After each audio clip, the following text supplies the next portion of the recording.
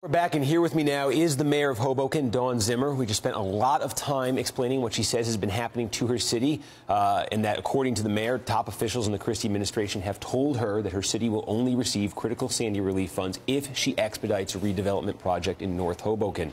These were conversations, excuse me, that she says took place in May 2013, and Mayor Zimmer did not then and has not since given her approval for the project. Hoboken still has yet to receive any of the more than $100 million the city has asked for. Anything more than the $342,000 it's gotten, at least, which is enough for one generator and one study.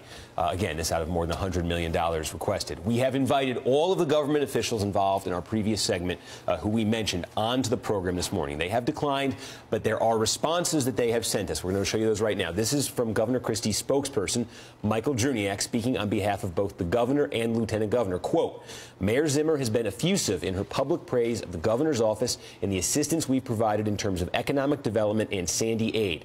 What or who is driving her only now to say such outlandishly false things is anyone's guess. And here's another response from the commissioner of the New Jersey Department of Community Affairs, Richard Constable. You say that when the two of you shared a stage at a televised event in May of 2013, just before that event started, he told you, sorry, this is. Here it is. I'm sorry. This is the statement from Constable. I doubt that Mayor Zimmer would say such a thing because that statement is categorically false. That is what Richard Constable told us. And the governor's office also told us they were particularly surprised to hear of Mayor Zimmer's charges, given the positive things she has said about the governor after the conversations she has described that allegedly took place. The mayor tweeted in August of last year, for instance, when the governor was running for re-election, that, to be clear, I am very glad Governor Christie has been our governor. I am not endorsing because of Hoboken's nonpartisan mayoral race. And another one from the same day, he has done a great job for NJ and Hoboken. We have a nonpartisan mayoral election on November 5th. So, Mayor Zimmer, thank you for joining us, and there is so much to get into here. I guess I'll just start, though, with the basic response from the Christie administration that they're giving is, hey, look, you know, she says in these diary entries, she has told, you know, Steve's show that her Sandy relief was tied directly to this Rockefeller project, and she was so outraged by this in early 2013, and yet here she is in the middle of 2013 tweeting favorable things about, you know, Christie's been good for New Jersey, good for Hoboken. How can you believe her if she's saying those nice things then and this terrible thing happened before? Well, I mean, of course, I'm thankful for every penny that we received for Hoboken. Our city was completely devastated. So, I mean, I'm thankful for whatever we received. But, you know, the fact is that the lieutenant governor came to Hoboken. She pulled me aside in the parking lot, and she said, I know it's not right. I know these things should not be connected, but they are. And if you tell anyone, I'll deny it. And so these, I mean, the bottom line is it's not fair for the governor to hold Sandy funds hostage for the city of Hoboken because he wants me to give back to one private developer. And it's important that, I know it's very complicated for the public to really understand all of this, but I have a legal obligation to follow the law, to bring balanced development to Hoboken.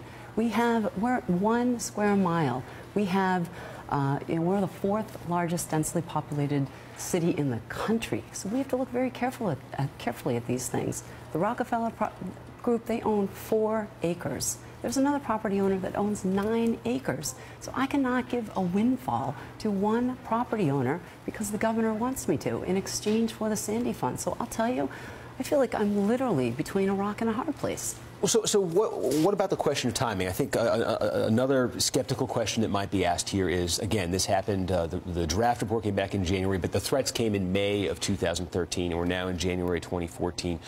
Why come forward now and not before now? No, I probably should have come forward then. This is probably the hardest thing that I've ever done.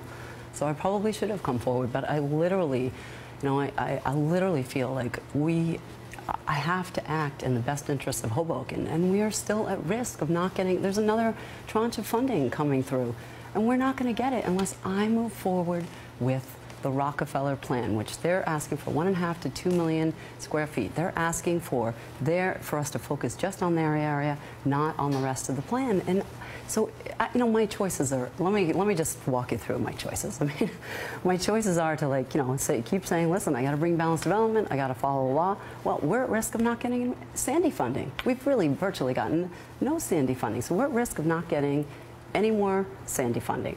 We got our $300,000.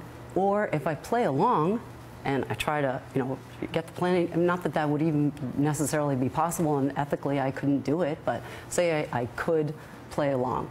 Well, it's going to be, so that would actually mean I would be giving a windfall to one private property owner, that the governor wants me to do that. And then, who's going to be on the line? It's going to be the city of Hoboken. It's going to be Dawn Zimmer who's going to be on the line. We will be completely exposed. We will be having to, we'll be in a court case immediately. We'll be, and I will have to testify. Am I going to stand on the stand and lie? I can't. I know what's going on here. I know that I received a direct message. I know that the Christie administration is connecting the Sandy funds to this Rockefeller project. And why have they given you any indication why Rockefeller matters so much to them?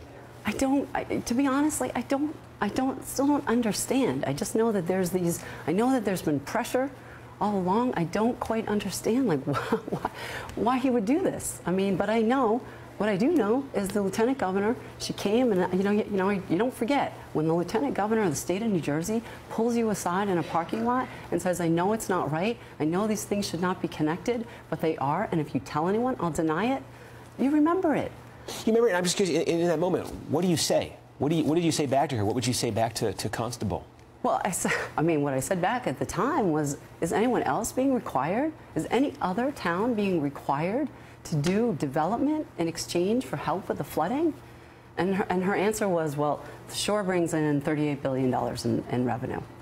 I mean, just to be clear, I mean, I do support, I do want to bring, commercial development to Hoboken, but we have to be very careful with how we do it. In part, because we have transportation issues. I mean, we want to address our flooding issues, but we also have major transportation challenges. The north end of Hoboken, there's only 2 small bridges into our city, and it's already backed up. And residents are already concerned about the level of development. So if I was to give the Rockefeller Group the 2 million square feet that they want, well, then what am I going to give the other property owners? The other property owner that owns 9 million square feet.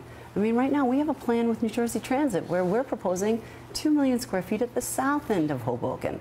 That's where it makes more sense. Yeah, and that's something for people. I think I used to live in Hoboken for a few years, and if people aren't familiar with the city, we say densely packed, densely populated city. This is a 1 square mile city with 50,000 people, where space is really at a premium in this city. I want to take a quick break here. We're going to come back with the mayor, and we're going to talk a little bit more about what exactly not having the Sandy aid you've requested has meant, and what avenues you have right now to actually get the money your city needs. Because if there's another Sandy tomorrow, Hoboken's just as exposed as it was before. So we're going to talk about that right after this.